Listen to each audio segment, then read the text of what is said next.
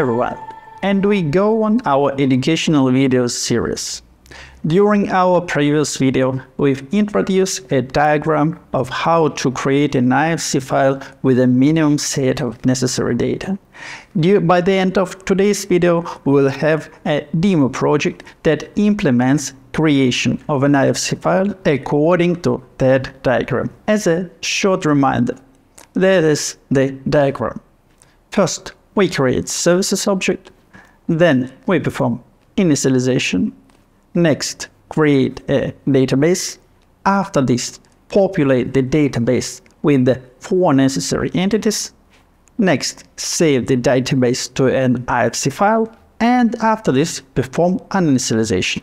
But at the first step, let us have a look at what we get if we save the database to a file just after the creation. So let us switch to the code. For our today's demo, we will use our dumper example demo as a base. Please switch to linker input and check that you have the td examples common.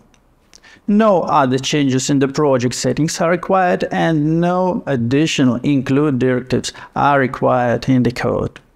Now let's switch to the code of the application and we can remove everything. Now let us move on with the changes. First, we introduce a return value for our demo example. Next, we append the database creation step.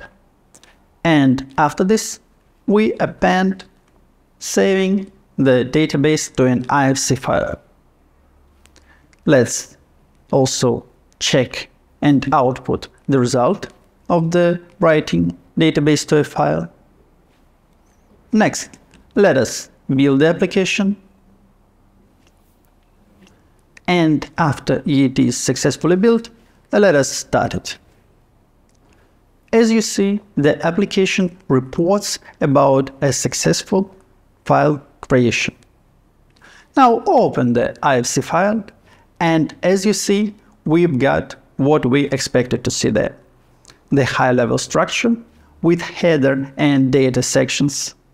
Header section includes 3 items: file description, file name, and file schema. And those items even have already field attributes. So everything works as expected, that's okay. Now let us move to the next step and populate the data section with the 4 items we mentioned before. Those items are IFC unit assignment, IFC Cartesian point, IFC direction, and IFC axis to placement 3D. Next, to be able to append the necessary data, we need to access the model object. The model should be accessed with the read-write privileges. Next, unit assignment. To be able to append the unit assignment, we need to append units first.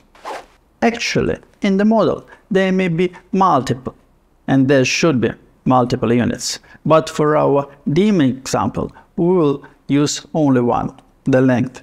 Next, let us append the unit attributes: type, prefix, and name.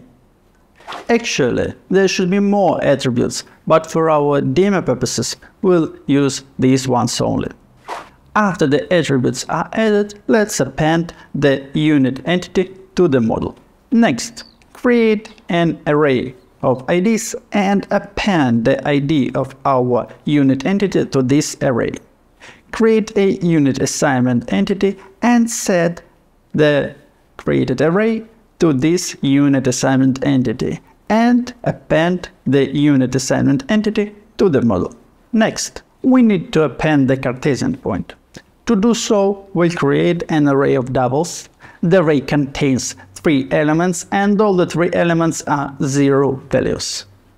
We create the Cartesian point entity and set this array as the coordinates attribute of the Cartesian point entity. After this, we're able to append the Cartesian point entity to the model. Next step, IFC direction. To append this, first we modify our doubles array and change one value from 0 to 1.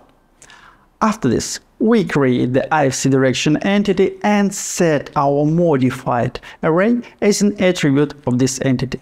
After this, we are able to append the IFC direction entity to the model. And the last item, access to placement 3D entity. We create access to placement entity and set Cartesian point as the location attribute of the access to placement 3D entity. After this, we are able to append the entity to the model. Now, let us build our demo application, and after it is successfully built, let us run it. As you see, the application reported about the successful file creation. Now let us open the newly created IFC file in Notepad. As you see, the header section has no changes, while the data section has new additional entities. And what's more important, those records in the data section are interconnected. Unit assignment references the unit record, and access to placement 3D record references the Cartesian point.